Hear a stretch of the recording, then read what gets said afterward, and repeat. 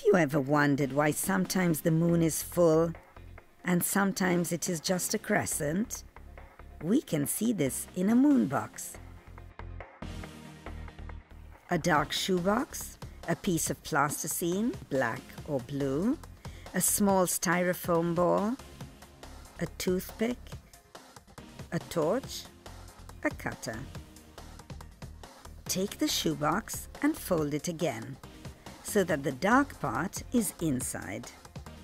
If you do not have a dark box, paint the inside of the box and the lid black or dark blue with poster paints or felt tips.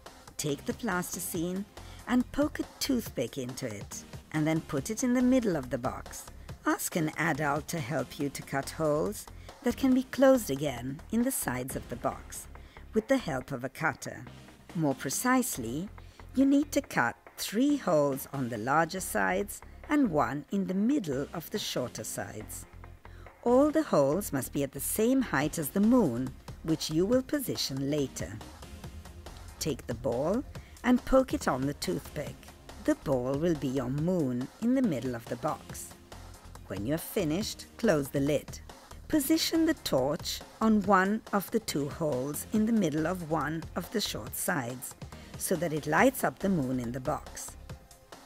Now look at the moon from all the holes in the box, one at a time, and you will see the various moon phases. Depending on which small peephole in the shoebox you use to look at the moon, you will note there are 7 different situations: new moon, waxing crescent, first quarter, waxing gibbous, full moon,